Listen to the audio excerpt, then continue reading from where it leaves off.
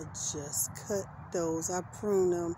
I harvested those big purple leaves last week, and look at them. They came right back. Them giant mustards be doing their thing. Them Chinese, I think they're Chinese or Japanese giant mustards from Baker Creek. They be doing that thing. Don't be wasting no time. They be coming right back. I gotta split up those away from those so they can have some room to spread out. There's another one back there, and there's another one back there. There's another one right there. So hopefully I get to eat it, taste that. I think I planted enough. You think I planted enough? We'll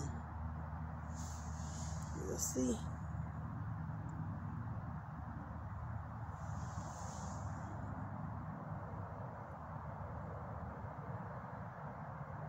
Hopefully I got rid of some of those pests that was eating my leaves.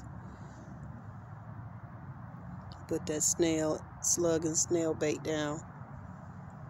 But I still been seeing those little white moths around. I've been killing them since it's getting cooler. They can't move that fast.